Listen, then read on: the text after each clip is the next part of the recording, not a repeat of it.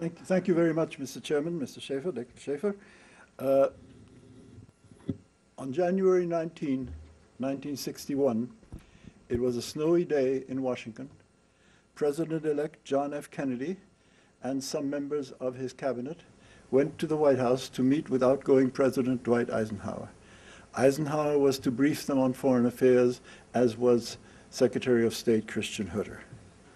They did that, and Eisenhower said privately to Kennedy, "Berlin is a place that worries me. I think we're going to have a crisis there. We've managed to postpone it, but it's going to come up probably pretty quickly." Christian Herter, the Secretary of State, briefed them on how Khrushchev in 1958 had issued an ultimatum that they were all to agree to sign a peace treaty for Germany within 6 months. If they did not do that, he would sign a private treaty just with East German party boss and dictator Walter Ulbricht, and then after that, the Allies would have to get their rights from Walter Ulbricht. At that point, they would no longer be able to fly in the corridors the way they had been flying. They would no longer be able to go back and forth to Berlin on a special privileged autobahn, which only the Soviets checked, and they would no longer be able to take their special trains. So Khrushchev had a menace right there, and Eisenhower warned Kennedy that there were many signs that Khrushchev would in fact act on it. I will not go into the details of the whole story because it's in the book, and I urge you, of course, to read it. But I will talk here about four things: the Vienna Summit, June 3rd and 4th, 1961, between Khrushchev and Kennedy; the start of the wall on August 13, 1961; Checkpoint Charlie tank confrontation, October 1961, and the connection between the Cuban Missile Crisis and Berlin in October 1962.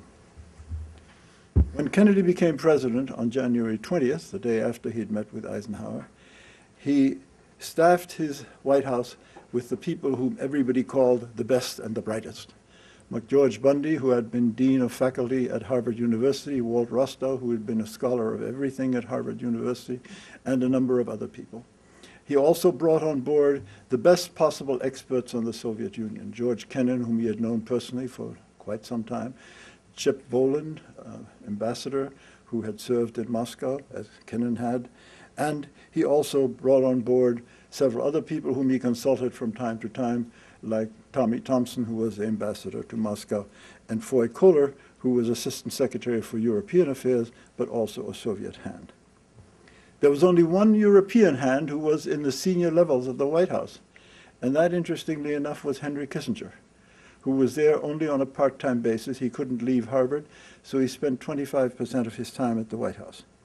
He found it rather frustrating, because whereas Kennedy, with his Soviet experts, looked at Berlin through a lens focused on Moscow, Kissinger believed that one should look at Berlin through a lens focused on Western Europe, on West Germany, that the important thing to do was to protect Berlin so as to maintain the Allied position in Germany. But he found himself consistently frustrated. Even though he had some good meetings with Kennedy, he could not get Kennedy to agree with him. And he finally left at the end of 1961. He resigned, and he left with a memo to Schlesinger in which he said, quote, "I am in the position of a man sitting next to a driver who is heading for a precipice, and the driver is asking him to make sure that the tires are properly inflated and that the oil pressure is adequate." That was not what Kissinger wanted as a role. He thought that Kennedy was heading for disaster, and he wanted to make sure that he could not make a contribution, so he might as well leave. Khrushchev made nice to Kennedy. He was delighted that Kennedy became president. He hated Nixon. He was so glad that Kennedy won.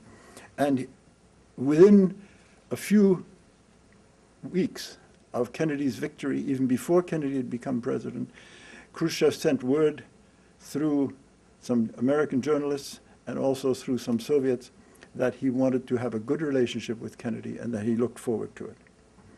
Kennedy, in response, had a meeting with his Soviet experts, and in February sent a letter to Khrushchev indicating that he hoped that they would have an early meeting.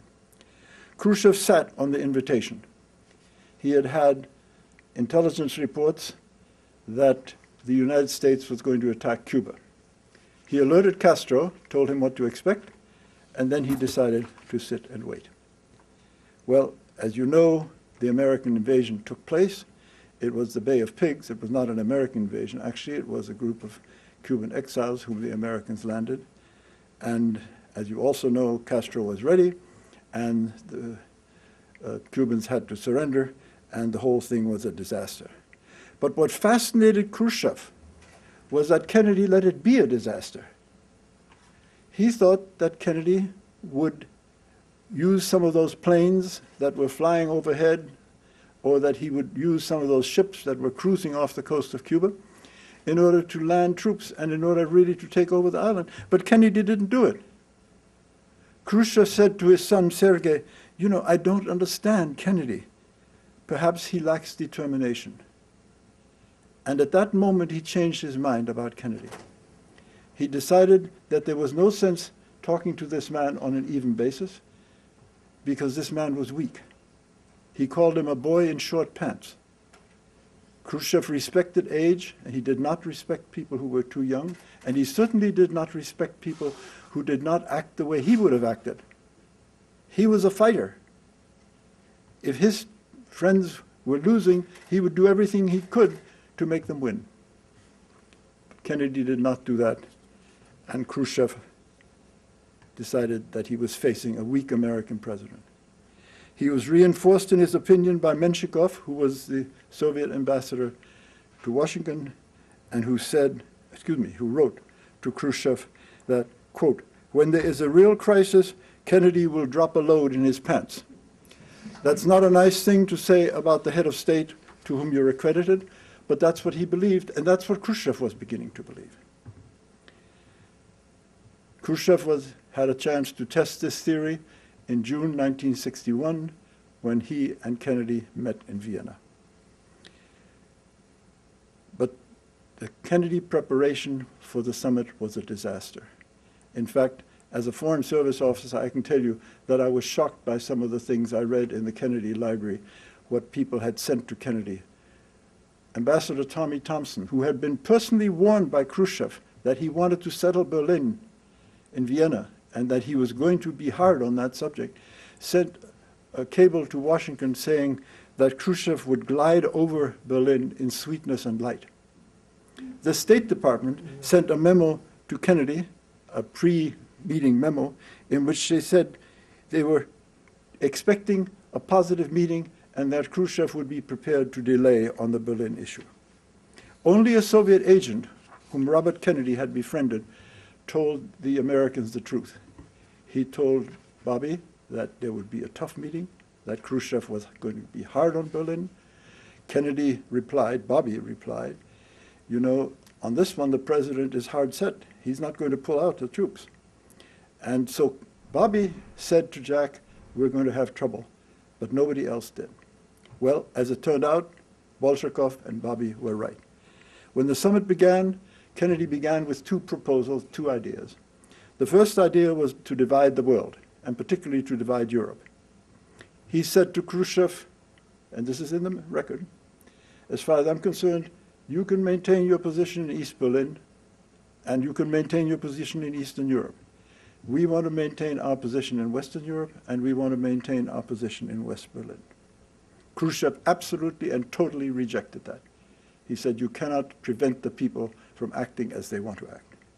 Then Kennedy, basing on his briefings in Washington, said to Khrushchev, "You know, we all have nuclear weapons now.